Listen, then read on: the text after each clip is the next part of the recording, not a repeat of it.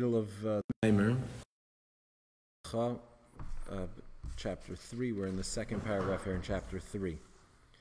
So we said that Lecha, this instruction from Hashem to Avram to go directions. Yeah, there's Lech Lecha in the morning. There's Lech Lecha Milmaila Lamata. That's the more mystical Chassidic interpretation. Milmaila Lamata. We said that it means that it's from Seichel and Elam called Ryan, from the highest level of Chachma all the way down to Eretz, to the land, which is the Malchus, and into Biyah, right, the Eretz Hashem, and through that he reveals his true essence, is revealed as a result of that Yerida Milmai Lamata, coming down from above to below.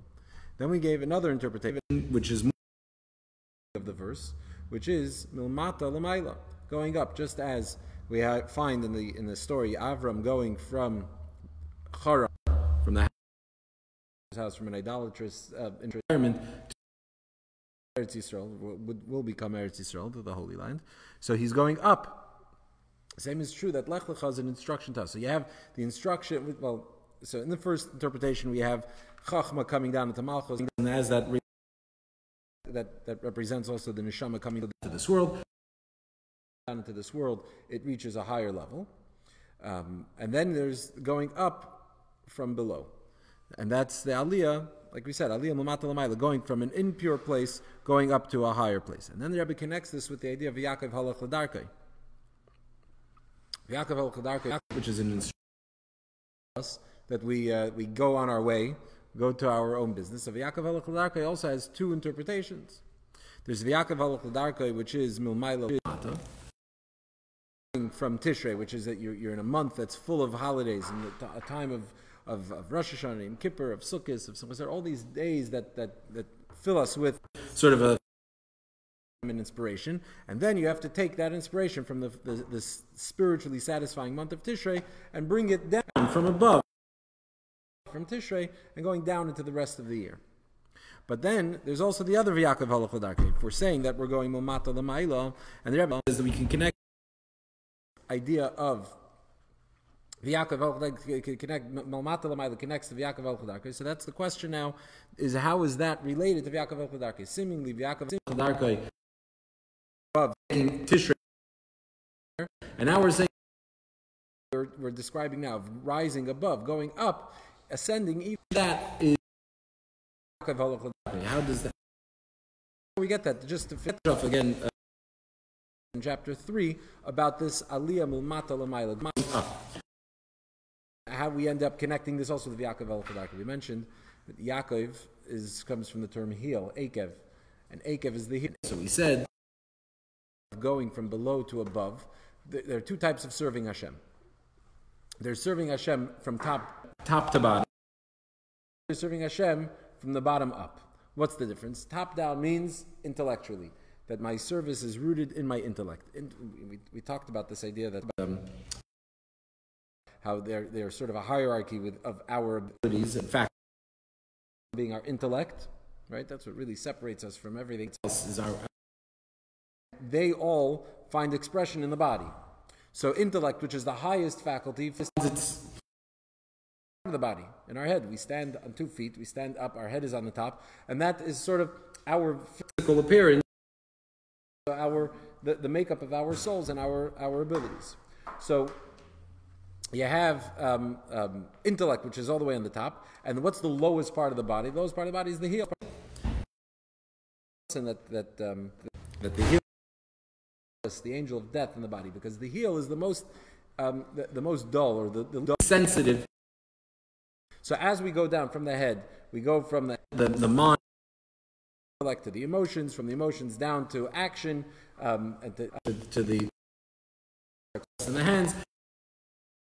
A step down even from the hands is complex and less sophisticated.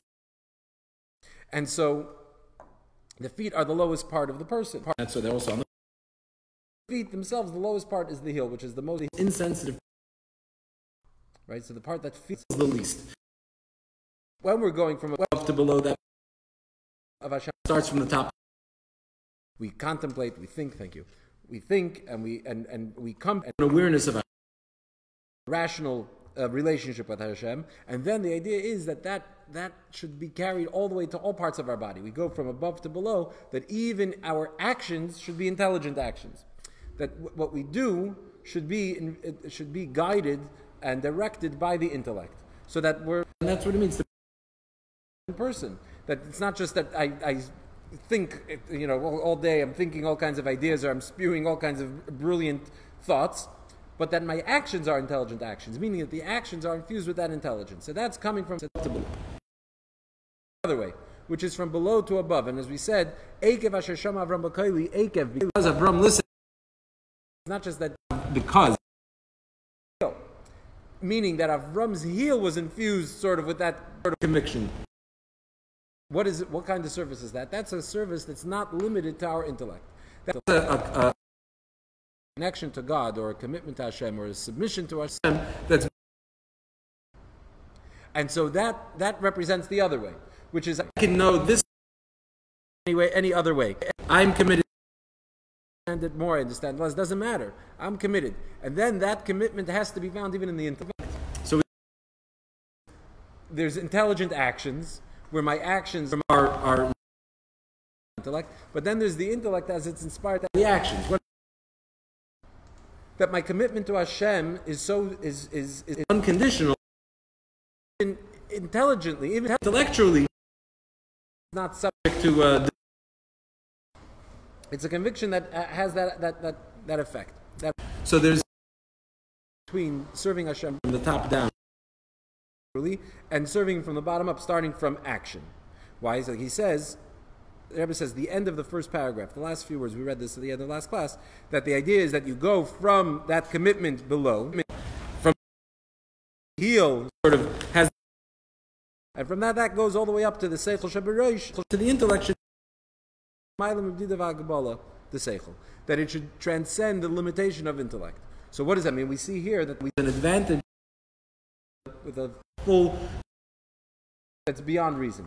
And that is, so when our service of Hashem is dependent on our intellect, then it's limited to how much we understand. And I'm willing to serve Hashem up to a point that I understand. But when it's a commitment that's not dependent on intellect, it's sort of the heel, like the heel, a commitment that's non-intelligent or beyond intelligence, that has an effect even the other way, and it becomes limitless. And then even when I'm in my mind, I can reach that level of transcendence that could transcend the. We find this by Avram.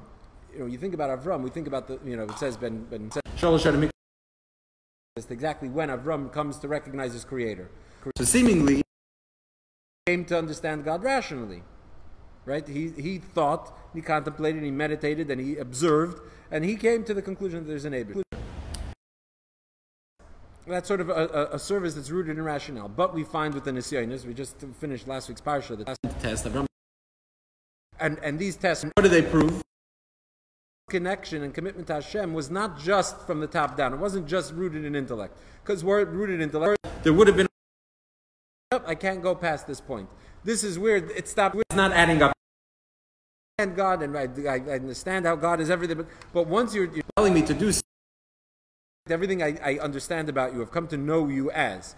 When we're contradicting everything that I represent, so that's where you're going to run up against the wall. Avram keeps pressing forward means that his commitment means Ekev from the bottom up, meaning it transcended even his intellect. Okay, so these are the two modes of service of Hashem, from top down, and from the bottom up, and the different advantages that each one has. But now that we're talking about this service from up, we're saying that's v'Yaakov halach l'darkei. We're going from Yaakov, from Ekev, going up. So how does the well-known statement of the Rebbe is that Yaakov halach l'darkei to the rest of the year, because seemingly a high note going down to the rest of the year. And here we're saying Yaakov halach l'darkei also goes up. How do you go? How are you going up? And the Rebbe says like this. This idea of Yaakov halach l'darkei halicha l'mayla giving that Yaakov halach l'darkei represents. So this too becomes after Tishrei, or comes following the month of Tishrei. How does that work? The Hine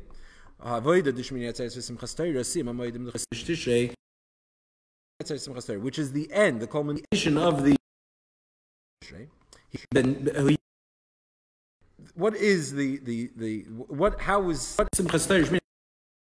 What is the avodah of those days? What happens on those days? We celebrate, we rejoice, and we dance. This idea of dancing is primarily and also starts with the feet. Specifically with the heel. That joint at the bottom up and down.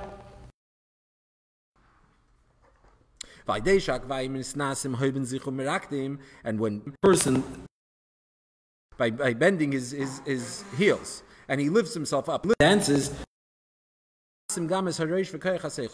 this his intellect and all of his other faculties, that everything above the ankle, heel picks up, the whole body picks up, everything goes up. That too should also dance beyond its. So a person that's self-conscious, and you're self-conscious, you're not going to be so willing to dance. But when you start dancing, you start jumping, you start picking yourself up, what happens is you become a little happier, and you start to become a little bit, and you start to reach beyond what you might know, your normal behavior. And so we see that the feet, this is the idea of Simchas Torah, is dancing, which is primarily in the heel, the lowest part of the body, and as a result that lifts. This is also the idea of Simchas Torah. We find that Simchas Torah, there's no difference in the dancing. People come to dance, we're celebrating the Torah, and yet everybody's dancing equally. How so? You think that the dance more than the people learn less Torah, but it doesn't work that way. Why? Because the dancing doesn't start that idea. The Blat Gemara this year. So therefore, I'm going to dance X amount, right? There's somebody that learned more or learned less, and it's different. It doesn't work that way. Simchas Torah, you come to shul, everybody finds a way. Even somebody who didn't open a book all year, they find their way to shul and they start dancing, and everybody's dancing equally, and that lifts up everything, even the head. What does it mean that it lifts the head? That the head too can reach beyond its limitations. That I might think I'm going to limit my joy, is going to be tempered, is going to be limited, but the dancing picks you up and elevates you and sweeps you away into a higher place. So that is Simchas Torah. We see the avodah of Simchas Torah, which is in the month of Tishrei. What is that avodah? Going from the bottom up. Simchas Torah is the joy